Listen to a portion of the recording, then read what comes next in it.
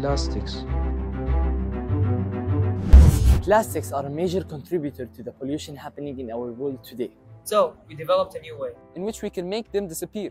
using a combination of water, PVA, sterile alcohol, sodium hydroxide, glycerin, and finally talcum powder.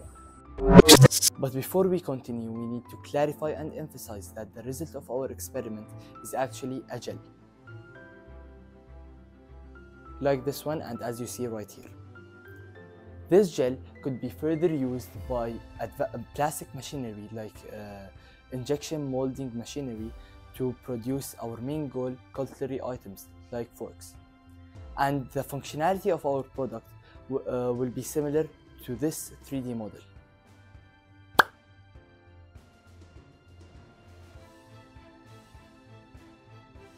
So, with the right combination of these materials, we can make plastic dissolve in water. These plastics contain non-toxic materials that are harmless to our planet. Using the correct implementation and customer encouragement through online programs, These are perfect substitutes for ordinary plastic used in restaurants or by anyone who cares a bit about the environment. and finally, we decided to name them Plastisolvables. Dissolve it and get rid of it.